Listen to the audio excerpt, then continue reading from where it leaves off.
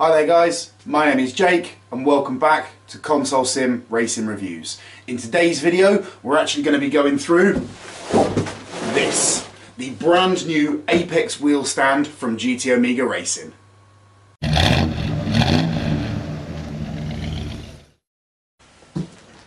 So let's get right on and get this one opened up. So this is the box as it was delivered to me. As you can see, very well packaged, nice and strong, but first things first, let's get into it. Run a knife down each side of the tape.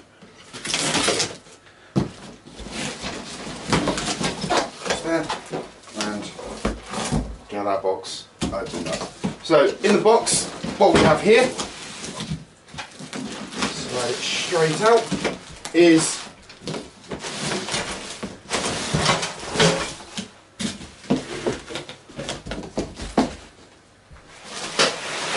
the mostly built up wheel stand. So little box of extras here, we'll go through those very shortly.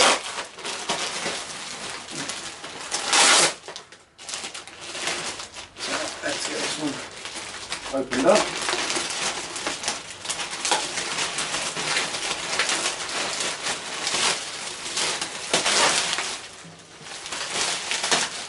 So as you can see, this one is finished in the same powder coated black as the rest of the GT Omega range.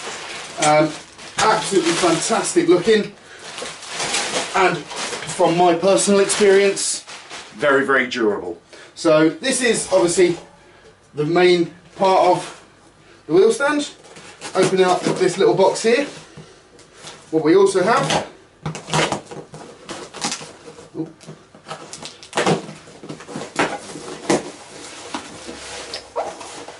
couple of the nice little GT Omega Racing stickers. They'll be to finish it off nicely.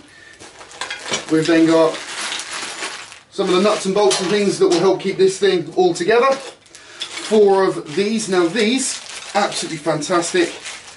These are the feet that go on. Rubberized, nice and wide. These are completely non-slip on carpet. These are completely non-slip on laminate floors as well. Brilliant little bits of kit. So we've got 4 of those to keep it nice and stable, and then the steering wheel mount in there as well, along with, now the last wheel stand didn't actually come with this included,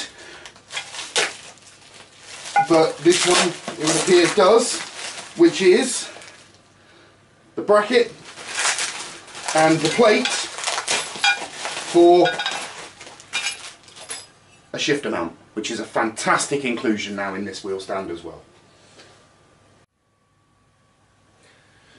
So these are all my parts laid out nicely. Now it's just a case of putting them back together. So all we have to do is flip the wheel stand onto its side here. These feet, nice and easy, screw into the 4 holes on the bottom of the stand. As I said, these are non-slip. These are absolutely brilliant bits of kit. These will not only help protect your floor, but also help stop the wheel stand slipping out from under you as well while you're racing. So let's get these 4 in.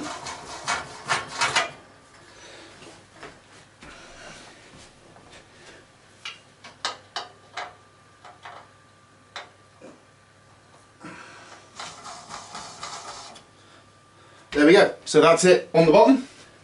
Pick that one back up. Now the next step for me is going to be putting this steering wheel mount onto the top of the rig. So 3 bolts with the self-locking nuts in. We'll take those off. Now slide that one down so that the steering wheel mount actually sits either side on the outside of the built-in bracket. Now the front 2 here are completely fixed in. We'll get those on.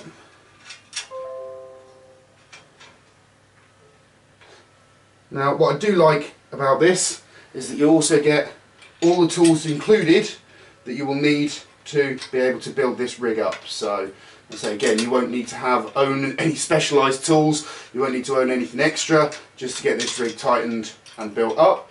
So that's the front two in, but your steering wheel plate now does this. So what they've got in the back is a third hole. Slide that through.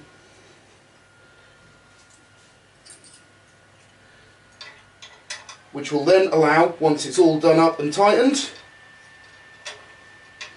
your steering wheel to manoeuvre up and down. So again, depending on the angle that you like, depending on how you like to race, that is completely optional about how you set that wheel up. So we'll just put this one on for now. So nothing's going to be tightened up just yet. I'll do that once I've finished this part of the video. So next part for me, these two. So nice, big, easy to grip. Now what these two nuts do, they screw in just here, and this allows you to fix your wheel at a given height. So once this slides up, it's just a nice easy thumb screw. You tighten those up, and depending on obviously how tall, how short you are, where you like your wheel, you can slide that up, slide it down, and then tighten those into place. The next part is this, which is just, as I said before, your shifter bracket. This is really, really easy. You've got these two long bolts here and your two lock-in screws. So this one, making sure that these two bolts are flat. If you get it the wrong way up, what you'll actually end up with is a vertical shifter mount, and that's not going to be comfortable for anybody. So line it up with two holes. Now this can be mounted on the left side or the right side. As you've noted in one of my videos before, you've seen my shifters on my other wheel stand. I live in the UK. Our cars are right-hand drive, and therefore the shifters are on the left-hand side of the driver. So this is the way that I find it comfortable. However, we've got exactly the same holes on this side of the wheel stand, and because the shifter mount obviously isn't pre-built one way or the other, all you'd then do is you've got holes on this side, which is where I'm going to be mounting it. You've got holes on this side, so if it were to be on the right hand side of the driver, then obviously you could choose to do that as well. And again, these two little screws, these go through the side into the side of the shifter mount there, and then we'll take our Allen key and just do them up nice and tight.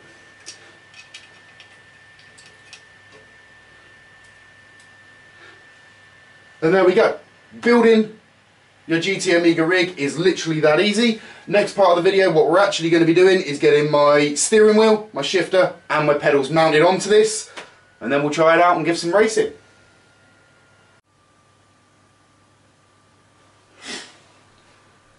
So as you can see, obviously we've now built the rig. I have taken the time to put these GT Amiga racing stickers around it because I say it's such a beautiful rig. I think the credit deserves to go for them while I'm sat playing. What we're going to do now is attach my T300, my T3PA Pros, and I've brought my TH8A shifter as well, so that we can get all this connected and hooked up. Now included, you get all of these screws which use the included Allen key as well to affix straight on. So we get this on and lined up. The first screw hole is just there.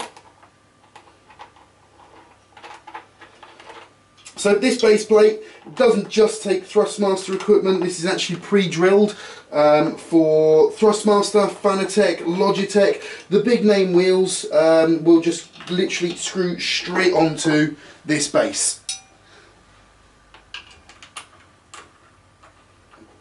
So no adaptations, no extras needed. So there we go. Those two screws in and tightened. So just get them tightened up.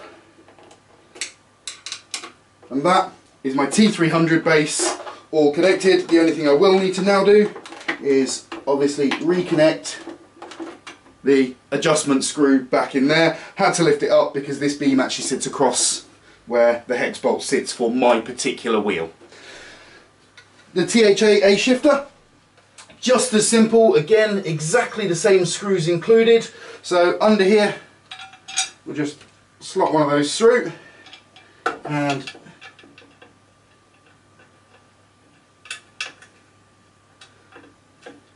there we go, get that one done up.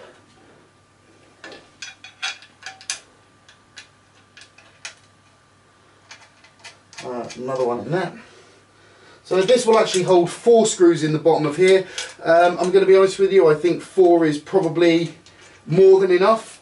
This would likely hold on 2, but you know what, there are 4 screws included, why not just use them all? So again, get these done up with the Allen key.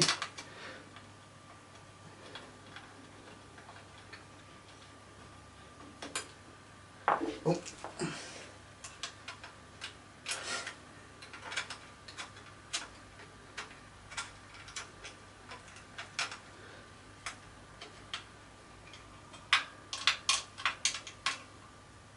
And there we go, that one is now on, nice and secure, nice and tight. So the last step here is to get my T3PA Pros. Now as you can see, there are 3 pairs of openings all the way down these. These are allowed for a complete and full adjustment of exactly where your pedals are located. So this again will be pre-drilled.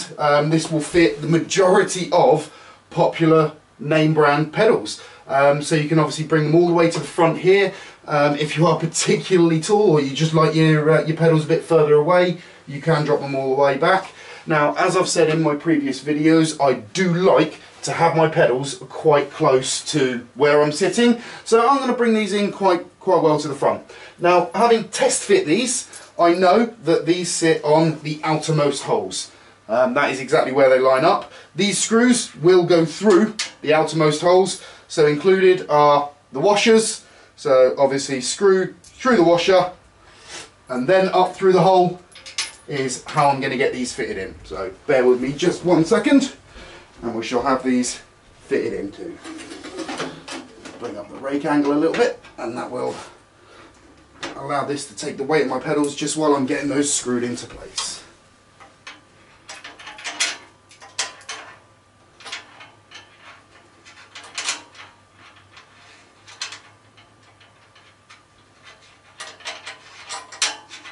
That's the first one on. Let's grab the next one.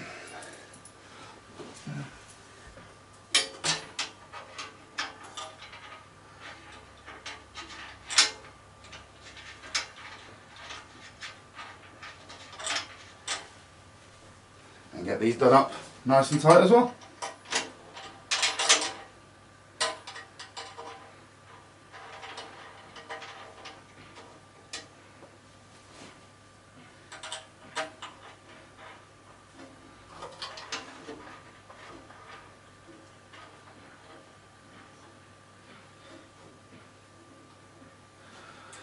So that's my pedals on, that's my wheel on, and that's my shifter on.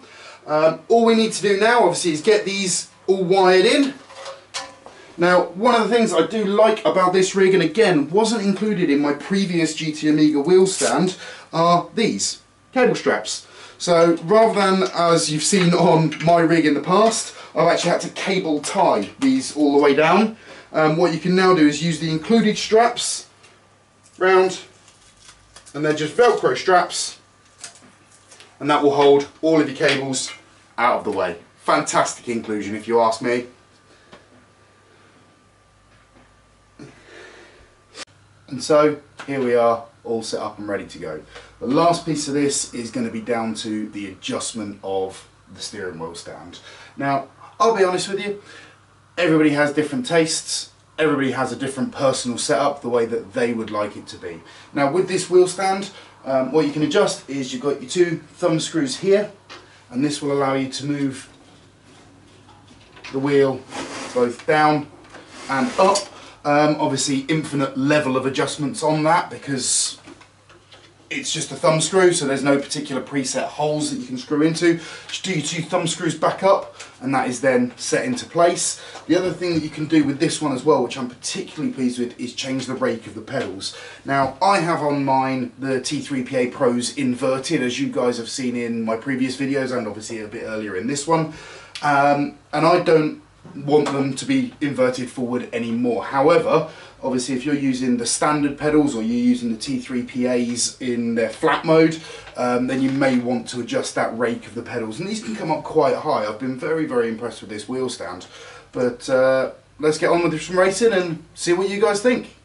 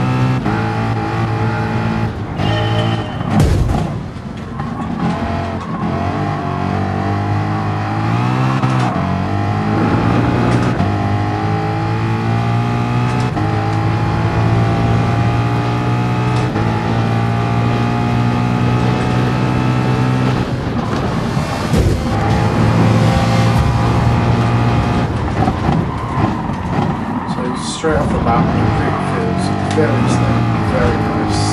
I can't feel it whatsoever. It's a very, very comfortable rig. So one of the things that I particularly liked about my previous GTM wheel stand is that there's no separate posts, so it's one of the legs. And so I'm liking this one for exactly the same reason. This actually feels a lot more stable than my previous wheel stand. There's a very, very little side to side movement even with the wheel. So actually doing it, there's no bottom in this wheel stand at all. Obviously, as you saw with the actual unboxing of the wheel stand, obviously it comes included with the gear shift holder, which is just absolutely fantastic. So I've had to purchase one separately from my other wheel stand. So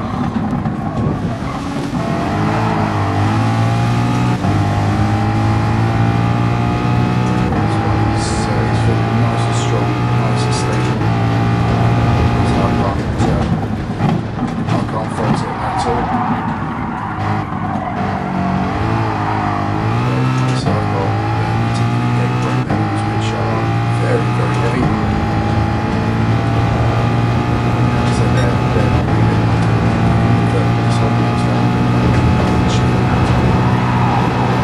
very, very comfortable wheel stand.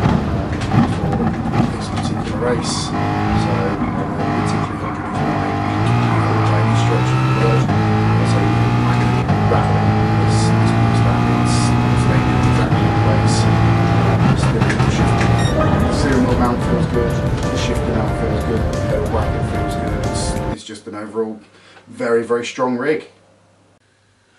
And so I've spent a bit of time with this GT Amiga Apex Racing wheel stand. For me, like I say, it's a nice solid wheel stand. It's very, very well built, very, very nice and adjustable. So obviously you've got your height adjustment on your wheel, you've got your tilt adjustment on your wheel, you've got your tilt adjustment on the pedals as well. Like I say, it's just an absolutely fantastic, very, very well built piece of kit. Now, a couple of downsides for me. At the moment, there is no way of being able to attach a seat to the back of this, so you will have to have a standalone seat for this device. That can be obviously an office chair, a kitchen chair, which is what you've seen me using in this video. You can't, however, use obviously a rig chair because it won't attach to the back. But that's obviously one side. The other thing for me as well is that with my T3PA Pro pedals on this rig, it is a little bit heavy when you fold it up and it goes all the way vertical. This does add a little bit of stress both to the rig and to the base of the pedals as well. But if you're forking out on your rig and you're spending money on something like the T3PA Pros, actually the chances are you're not going to be looking at a wheel stand, you're more likely to be looking at a full-size rig, which is something else that GT Amiga Racing do provide.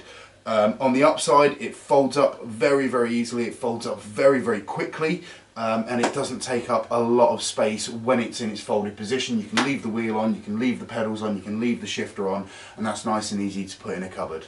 So overall, this is a fantastic piece of kit. I absolutely love it, and for the money that the GT Amiga are actually selling this at, it's a brilliant piece of kit. However, if you fancy a little bit more off, you can actually get a 5% discount using the discount code CSRR5.